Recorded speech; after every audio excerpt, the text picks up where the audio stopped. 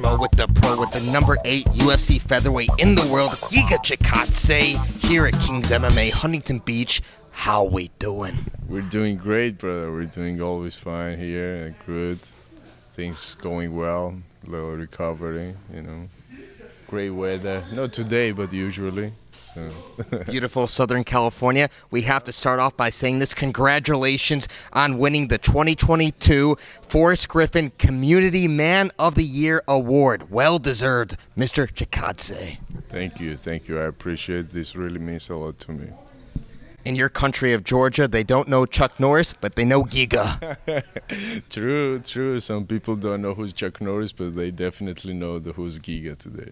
You're the one rocking the world, man. Now talk to the Schmo for a second. You're calling out names, one in particular, Korean Zombie. Yeah. How confident do you feel the UFC will give you that matchup next? I feel like if he really wants to do one more fight, you know, that's only the option to him, because he had a lot to say after my fight, after my last fight, which I was, you know, like a lot of people say this and that, but especially the zombie had a lot to say. So I really would love to see him in an octagon and talk about, you know, he don't speak English, I don't speak Korean, but we have some language that we both speak on that language, and I believe we can fix it and talk and have a little conversation inside an octagon. And I believe that also that would be the great show for the people, you know.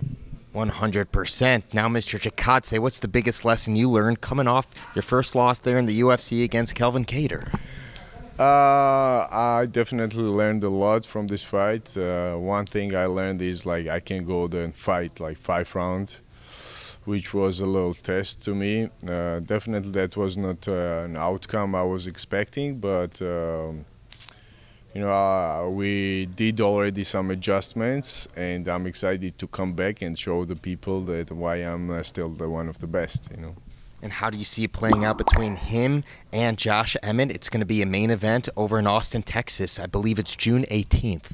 Yeah, that's a good fight. I'm looking forward to see what's going to happen, but I believe Kattar going to get a W in this fight. I mean, Josh looked good also in the last fight. Yeah, was a split decision, but yeah, he's a strong guy. We'll see how is this going to go, but I'm rooting for Calvin in this fight.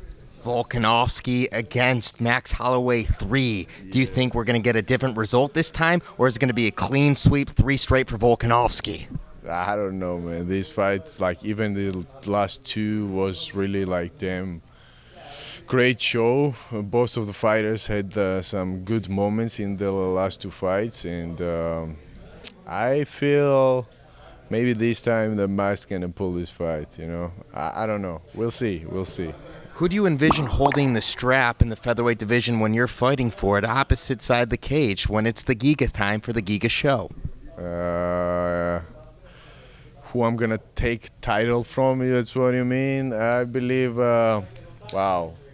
I definitely know that one day me and Max will be fighting for title. I don't know how this is gonna play out. That time I'm gonna be champ or he gonna be champ.